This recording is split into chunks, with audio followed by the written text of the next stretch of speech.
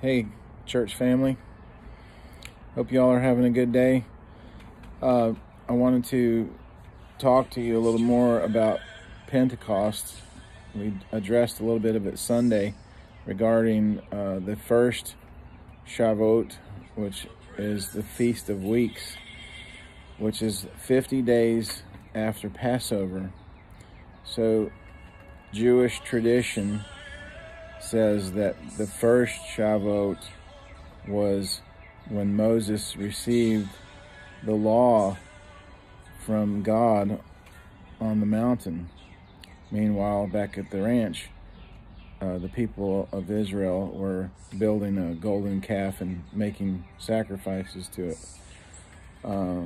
So God gave the Torah, or what we call, the Gentiles call the law, to Moses, and wrote those commandments with his finger on the tablets. And Moses carried them back down the mountain to the people, got angry, broke the tablets.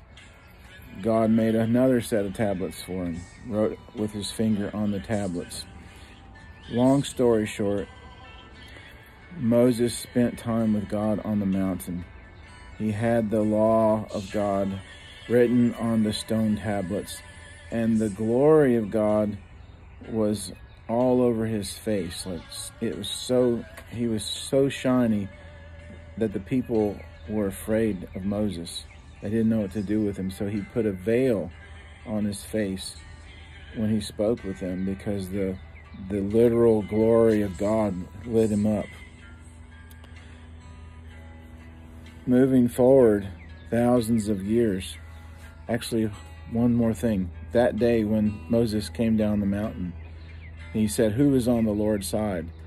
3,000 people were killed on the first Shavuot because of their sin and their unwillingness to wait on the Lord and moving forward with their own offerings and sacrifices to a golden calf, which, that's a side note, the enemy's always going to have a substitute for the authentic. So we'll talk about that another time. So that was in Exodus 32, Exodus 33. Moses asked the Lord to show him his glory. And they have this great conversation. You should read it. Acts chapter 2, moving forward thousands of years, Pentecost is still being celebrated every 50 days after Passover. And we have 3 feasts that kind of group together. We have Passover, we have Pentecost, which is the Feast of Weeks, and then the third feast after that is the Feast of Tabernacles. And they're so beautiful the way they tie together with the Messiah.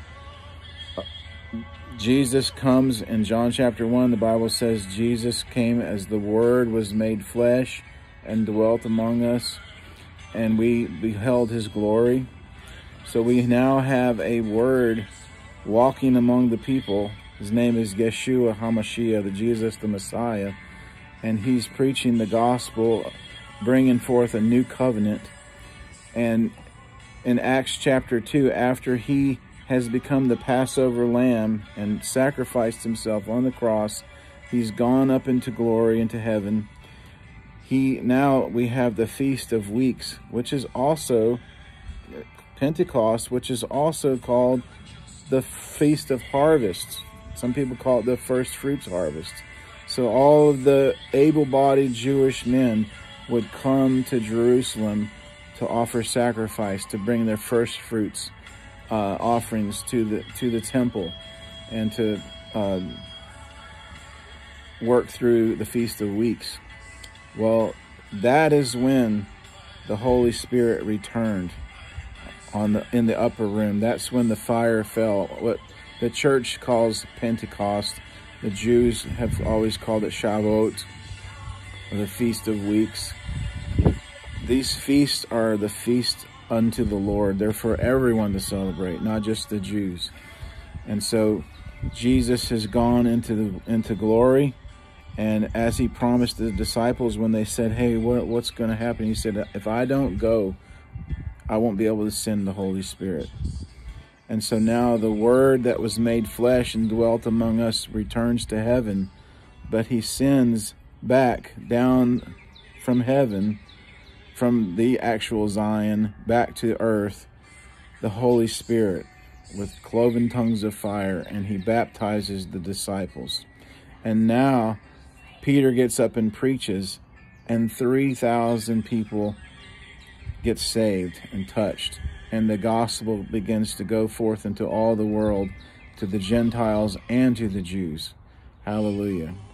So now we have the feast, we have the Passover, we have the Feast of Weeks, and now we have the Feast of Tabernacles, where the Bible says that, where God said, I will tabernacle with you. And so when Moses would go outside the camp and set up the tabernacle, he would go into the tabernacle, and the cloud of God would come down and hover over the tabernacle at the front of and everyone in Israel would go to the front of their tent and worship the Lord. But the glory would settle on the tabernacle. And God promised that he would tabernacle with Moses and with those people. But now he has determined to tabernacle with us in our hearts through the Holy Spirit. And so in 1 Corinthians chapter 3,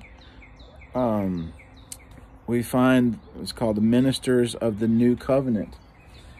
And it literally talks about all of these things. And it says, are we beginning to commend ourselves again, or do we need some, as some do, letters of recommendations to you or from you? You yourselves are our letter of recommendation, written on our hearts, to be known and read by all. And you show that you are a letter from Christ, delivered by us, written not with ink, but with the Spirit of the living God, not on tablets of stone, but on tablets of human hearts. Remember in Jeremiah chapter 31, I believe it's verse 3, it's either 3 or verse 33, God told Israel that he was going to write the law, or what the Jews call the instructions, on their hearts and on their spirits. And now we see the living God writing not on tablets of stone, but on tablets of human hearts, not just to the Jews, but also to the Gentiles. Such is the confidence, in verse 4, such is the confidence that we have through Christ towards God, not that we are sufficient in ourselves to claim anything as coming from us, but our sufficiency is from God. Our sufficiency is from God, who has made us sufficient to be ministers of the new covenant, not of the letter. And the letter, when the Bible says the letter, it's referring to the law, or the letter of the law. We've often familiar with that, but of the Spirit.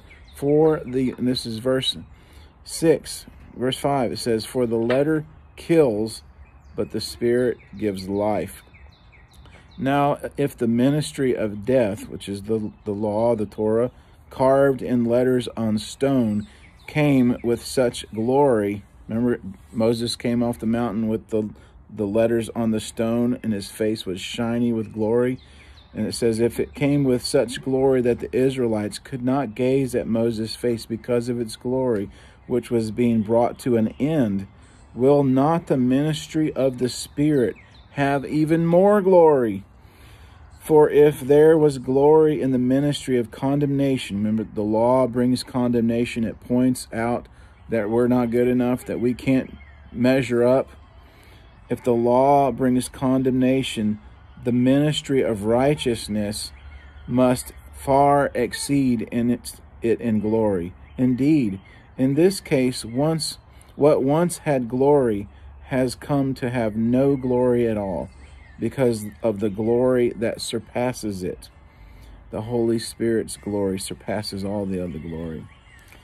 For what was being brought to an end came with glory. Much more will what is permanent have glory.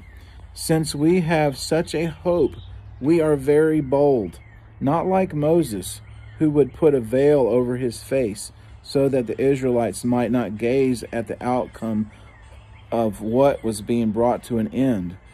But their minds were hardened. For to this day when they read the Old Covenant, which is the Torah, the Tanakh, what we call the law, but their minds were hardened. To this day, when they read the Old Covenant, that same veil remains unlifted, because only through Christ it is taken away. Only through the Messiah.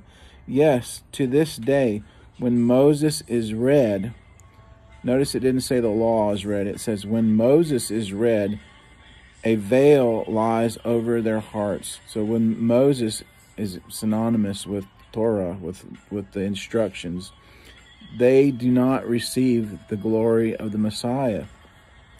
Verse 17,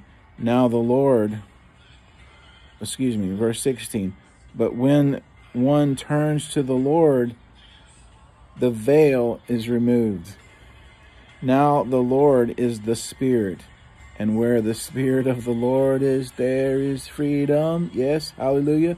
Verse 18, and we all with unveiled face, beholding the glory of the Lord, are being transformed into the same image from one degree of glory to another. This comes from the Lord, who is the Spirit. So hallelujah, we have the Holy Spirit who has been written, who is writing the word on our hearts. Who is the word? It's not the written word. It's the Lord Jesus, the Messiah, who is the living word, who lives in us, is writing the law, his law of love, his new covenant on our hearts and on our lives, and changing us into his image. So we have this wonderful picture of Shavuot, the Feast of Weeks, where the law was given and 3,000 people died. Moses comes down with a limited version of glory over his face to keep people from being afraid. And now we have the Holy Spirit who has come down and is inside of us, writing the law of love on our hearts, leading us in love, leading us into the perfect will of the Father. So today we have much to rejoice over. He is tabernacling inside of us. We no longer have to go to a temple that's made from man's hands. We are the tabernacle that he comes in and lives with us and tabernacles with us. And it's up to us to unveil and reveal the glory of God to all the earth, to the nations, to show the original people of God, the Jews, what the glory looks like, because now he's turned to the Gentiles also, and it's up to us to provoke them to jealousy through their own feasts.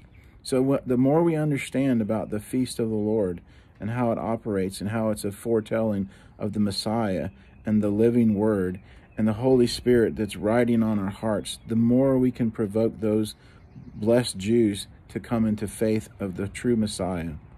I hope this blesses you today. I hope you'll turn your hearts to revealing the glory of God. Much of the church today is like the congregation of Israel. They don't want to see the glory. They want to be entertained. They want to have their intellect tantalized. They want to just sit there for an hour or two, and they don't want to see any miracles. They don't want to see any glory. They just want to get in and get out. And it's up to us, the living church, the alive church, to take off the mask and show the glory. In Jesus' name. Pray you have a blessed afternoon.